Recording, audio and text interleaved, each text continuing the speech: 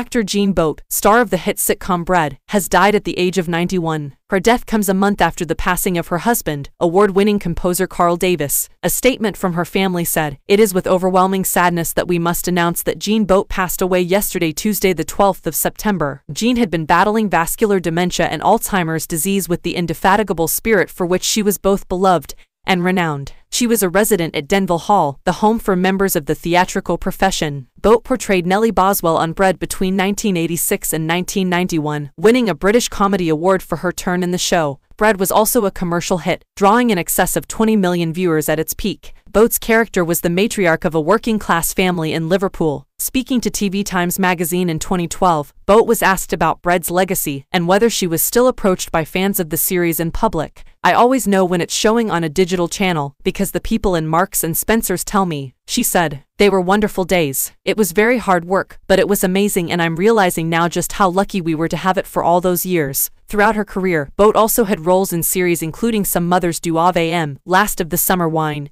Doctors, Grange Hill, and Alan Bleasdale's Boys from the Black Stuff. Boht was born and raised in the Wirral, and retained a strong association with the Liverpudlian area across her life. Following news of her death, Liverpool City Council shared a tribute to the star on X, Twitter. "Such sad news. Not only was Jean Boht a brilliant actor, she was a fabulous advocate for Liverpool and our arts sector, most notably in the city's successful bid and year as European Capital of Culture in 2008. Our thoughts are with her family," it read. Boht is survived by her 2 children and 3 grandchildren.